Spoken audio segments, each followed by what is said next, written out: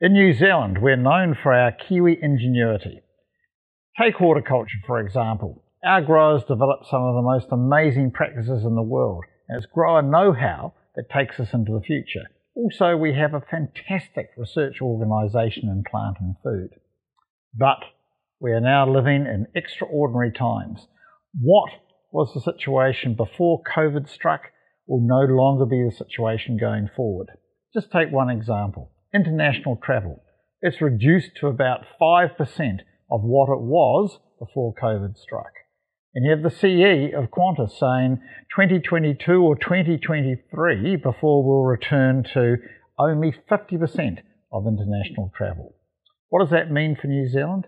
That means a great reduction in tourism, an enormous reduction in international education, and critically for the primary sector in horticulture, less mobility of international workers, be they skilled workers or less skilled workers.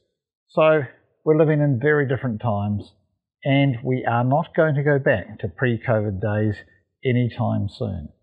What this means is we've got to back the winners we've got in the economy. We need to make the policy settings right. We need to look after, for example, the stranded workers here, be they from the Pacific Island or anywhere in the world. What we've got to make sure is that everyone in New Zealand has a job, and we need the policy settings to achieve that. That is what we're working on the government to achieve at this time.